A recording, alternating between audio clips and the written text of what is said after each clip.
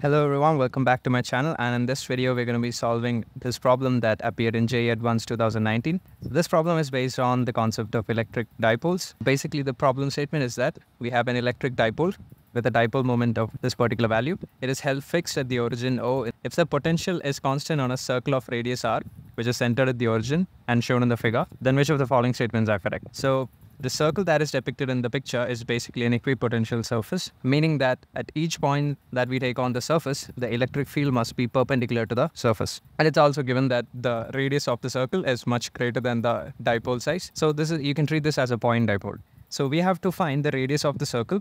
We have to talk about the electric fields at point A and B, and we also have to discuss if the magnitude of the total electric field at any 2 points on the circle is the same or is it different. So do give this problem a try and then come back for the solution later.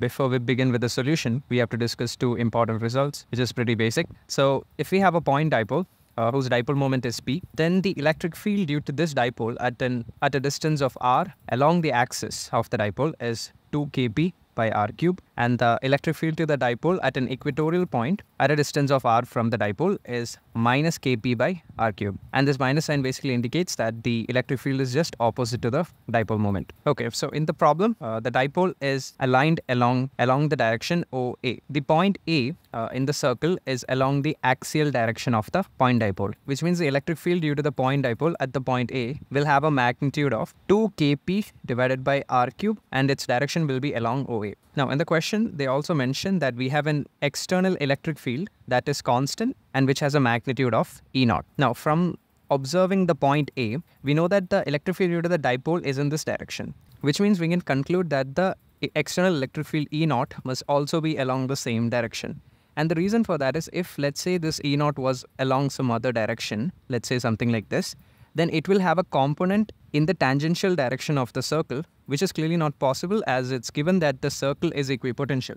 So as the circle is equipotential, at each point, the net electric field must be perpendicular to the surface, which means E0 must be aligned in the direction OA. So the electric field at A is simply going to be E0 plus 2 kb divided by r cube, and its direction will be in the OA cap, that is I plus j by root 2. Now let's talk about the electric field at point B. So the direction of E0 at point B will be in this direction, as it's a constant electric field. Now point B is in the equatorial position with respect to our dipole, which means the electric field at point B due to the dipole is going to be kp by r cube. Now again, the net electric field at point B must be perpendicular to the surface, which means the tangential components must add up to 0, which means we can say E0 equals kp by r cube, which basically means that the net electric field at point B must be 0.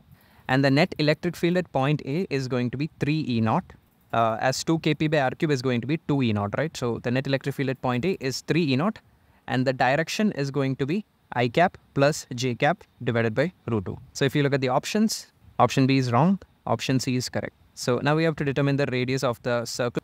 Now for the radius of the circle, we can make use of this relation. Now solving for the radius of the circle using this equation, we'll find out the radius to be P divided by 4 by epsilon naught E0 to the power 1 by 3, which is what's given in option A.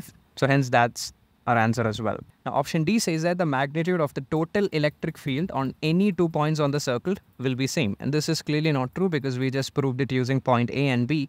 We found out the electric fields at those 2 points to be different, so option D is automatically rejected. So hence the answer to this problem will be option A and option C. So I hope you guys found out this problem to be very useful, and if you did, do share this with your friends and do like and subscribe to the channel if you enjoyed the video, and thanks for watching.